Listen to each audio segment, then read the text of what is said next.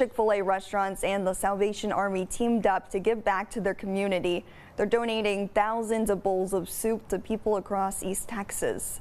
The funds were provided through a donation drive held earlier this month. Organizers say this is a great way to get involved and help those who need it most. This donation drive is an annual event starting nearly 20 years ago. Sandra King and her late husband were one of the original trailblazers behind these donations, telling us how proud they are as these yearly donations still continue. Mr. and Mrs. King were here at the very start, and we are so proud to continue with the legacy that they've left here in Tyler. It's a big help. It's huge help, especially, we have these cold winter days. People coming in just need a warm place, need a place to warm up, and if you can warm them up on inside and outside, what a blessing that is. The Tyler Salvation Army says they will be serving nearly 2,000 bowls of soups with cookies on the side, and they're grateful for the donation.